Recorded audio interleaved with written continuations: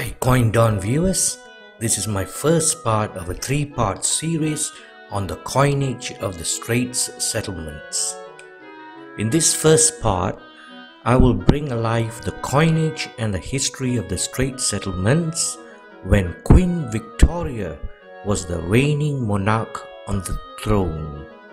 I will be showcasing some lovely coins from the quarter-cent denomination to the silver 50-cent pieces in my collection. We'll also be sharing with you historical trivia on the Straits Settlements and Queen Victoria. So watch till the end, for I will be giving you on the all-important key date coins to be collected. Some of these coins have become scarce because of their limited mintage and demand for them. The Straits Settlements were a group of British territories located in Southeast Asia, originally established in 1826 as part of the territories controlled by the British East India Company. In the year 1867, the Straits Settlement came direct under British control as a crown colony, and in 1946, following the end of Second World War and the Japanese occupation, the colony was dissolved as part of Britain's reorganization of its Southeast Asian dependencies in the area. Next, I'll be showcasing my personal collection, and if you like it, please give it a thumbs up, guys. My interest in coin collection started long ago when I received one of my first Straits Settlements coin, a Victoria 1 cent. And from then onwards, my interest and knowledge on the Straits Settlement coinage have never stopped, and so has my collection.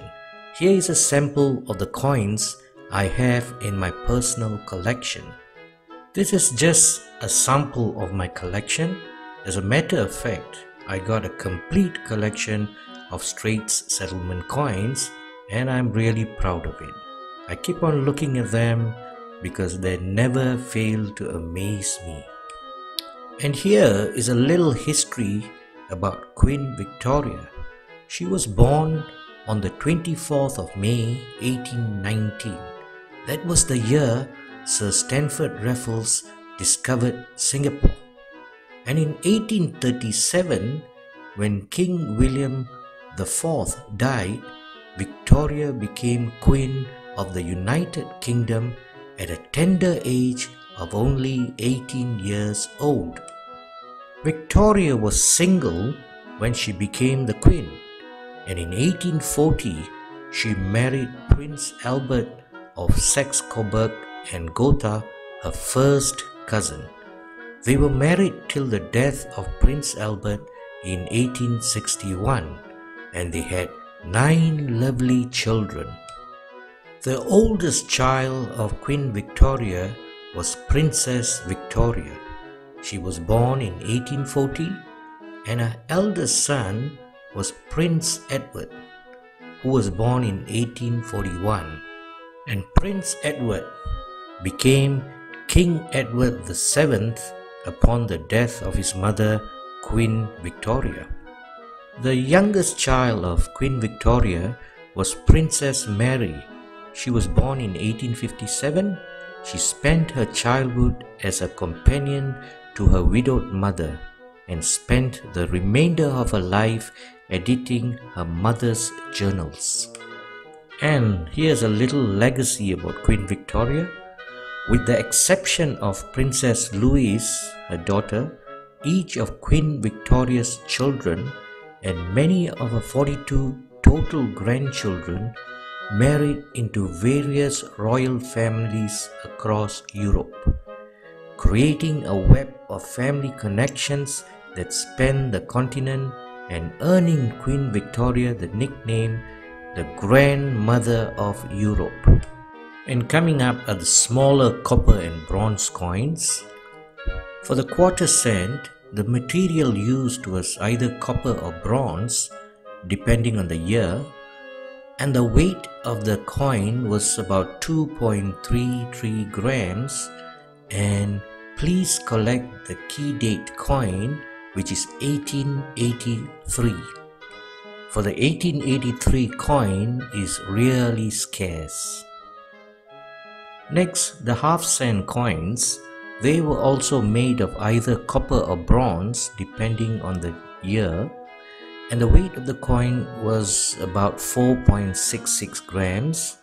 And the key date that you should collect is the 1889, and that's the coin I'm showing up there.